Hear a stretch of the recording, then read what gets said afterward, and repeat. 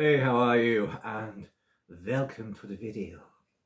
In this video, I'm going to do another little wine review. And this one is for Spring Vale from the Freixenet Coast, Tasmania. Is it Freixenet or Freixenet? Not quite sure. I'm pretty sure I've been there though. Yeah, I'm sure I've been there. If it's the place I'm thinking of, it's fucking beautiful. If it's not the place I'm thinking, I'm sure it's pretty fucking beautiful as well, because Tasmania is an extraordinarily beautiful island. So, it's a Pinot Gris, Gris 2021, and let's just take a second to admire this label right here. Check that. On this label we have, well, the island of Tasmania there. It's a natural sporran type shape. Fucking dog. And we have some... Shut up, you cockhead! Can't really make out anything too specific. It's very pretty though. I mean, check it out. Check it out. Look at that. Look at that shit. Anyway, I shall read you some information on the back. Established in 1842, Spring Vale has been home to the Lynn family since the 1870s. Lynn or Line family. L-Y-N-E. Looks like Lynn to me, but it could be Line. For many years, a sheep and cattle concern, the property diversified in 1986 and has since earned a reputation for wines of outstanding style and structure. Yeah, so for close to 100 years, it was sheep and cattle. I don't know why I said it like that. Sheep and cattle. Sheep and cattle. So yeah, it was a farm.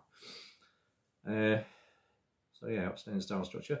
Floral and pear aromatics supply a pom? What? P-O-M-E. Pom? Are they having a fucking pop or what? Fucking some of that Anglophobia. A pom. I'll say pom. A pom fruit core, nuanced with bright citrus. Spring Vale Pinot Gris is subtle, enriching, Moorish. Oh, no, subtle, enticing, and Moorish, not enriching. Enticing and Moorish. So alcohol volume is 13%. So, okay, so let's crack it open. Okay, so here we go. So there's the colour. Yeah, it's a nice with the with the sun going through. It's a nice. Bright but light yellow thing. So it's very fruity. I can see what it's saying about the pear elements. Definitely smell pears in there. I smell pears. I smell sheep dung, farmer's shit, pork farts, prunes, marijuana. None of those things, but pear, yes. Anyway, have a cheeky sniff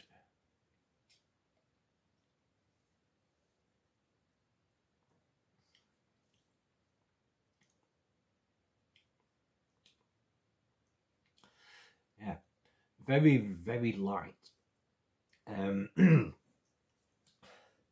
You don't really, and you get the peariness of it.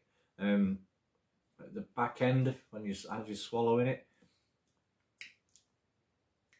and also a little bit of a, like it said, a little bit of citrus acidity there. But yeah, that's very inoffensive. Could do a bit colder maybe. I should have left it in the fridge longer.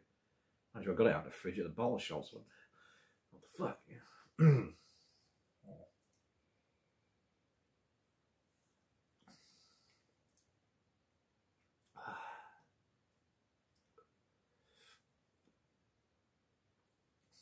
Yeah. Yeah, it's very light. Very, very light. I mean, it's there's not a great deal of flavour to it, but it has got that almost an afterthought. An afterthought of pear there and citrus. stuff.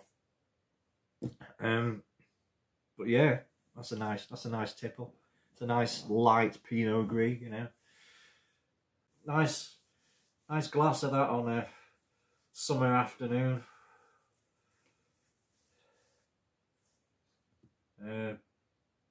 Yeah, just chilling out.